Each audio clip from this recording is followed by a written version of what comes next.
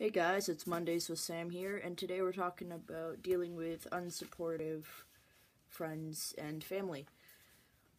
Quick update, sorry for not uploading for the past few weeks. I've been really crazy busy with school and homework, and I came down sick, and it's just not good. And I'm sorry that I won't be able to edit this video the right way that I want to, because I'm still crazy busy with projects and term papers and working and all that fun stuff. So this is going to be in one take, so pardon my stuttering and pardon random awkward pauses as I try to think of what to say. Alright, so unsupportive family and friends is something that I know a lot about from personal experience. And it can be pretty tough to not be accepted by your family or friends, and to not feel like your gender identity is validated. Oh, here's my dog. Hi, Yossi. Okay.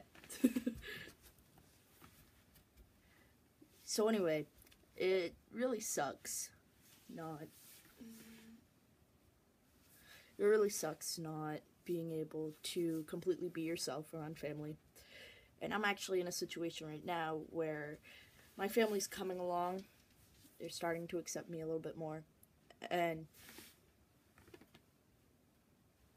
sorry, I keep thinking someone's coming.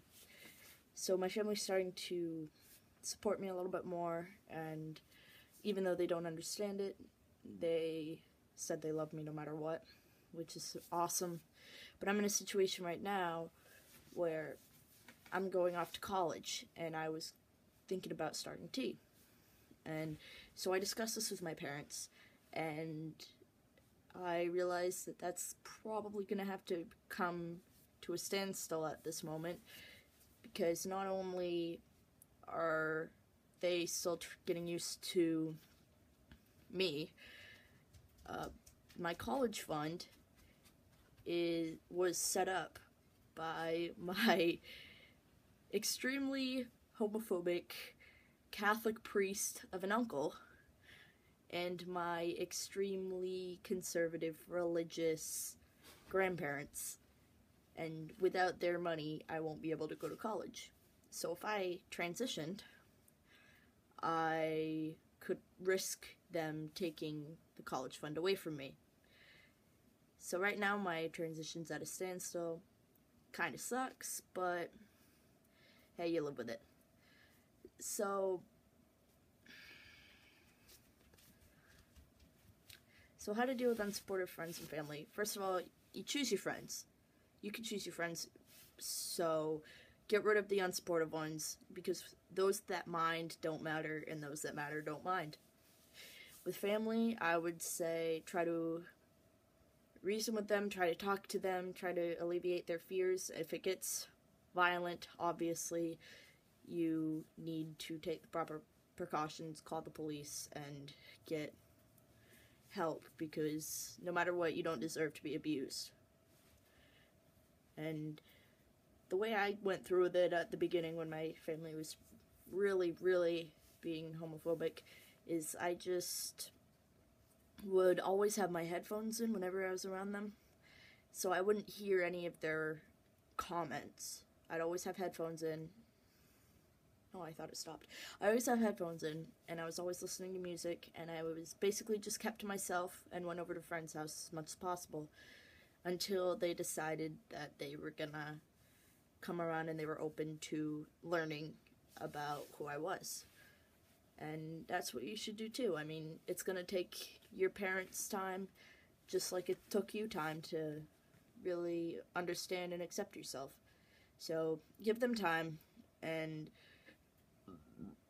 in some cases it doesn't get better, but in most cases it will. And who knows, you know?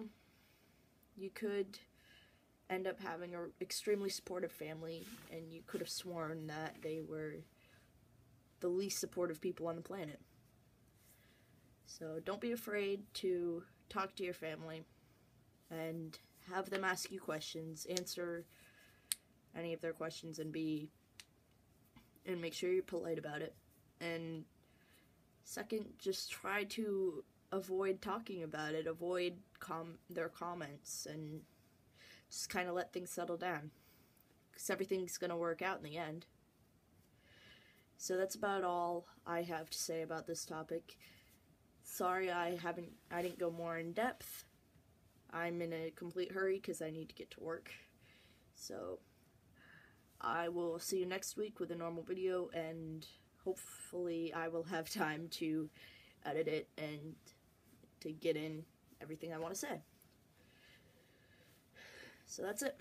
All my links are down below as usual, and feel free to add me and subscribe to my channel. And until next week, see you guys.